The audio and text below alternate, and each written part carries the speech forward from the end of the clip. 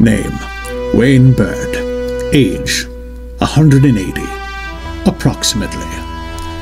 In our world, college student Wayne Bird was a depressed, directionless, alcoholic writer, transported to the plague-ridden earth of a parallel reality. Wayne found his purpose as a freedom-fighting journalist.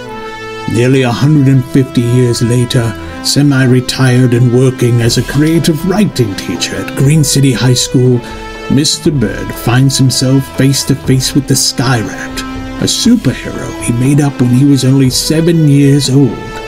Is this a coincidence? A cosmic inevitability?